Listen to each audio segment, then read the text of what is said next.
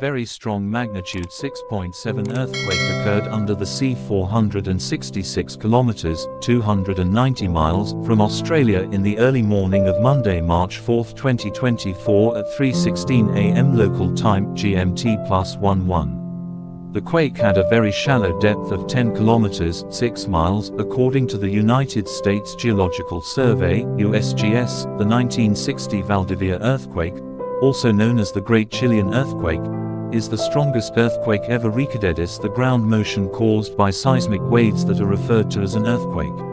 Every year, thousands of earthquakes are felt by people, with over 1 million strong enough to be recorded by instruments. Strong seismic waves can cause significant local damage and travel long distances. An earthquake is a sudden shake of the earth. It is a sudden release of stored energy in the Earth's crust that creates seismic waves that makes the ground shake. Tectonic movements. The Earth's surface consists of some plates.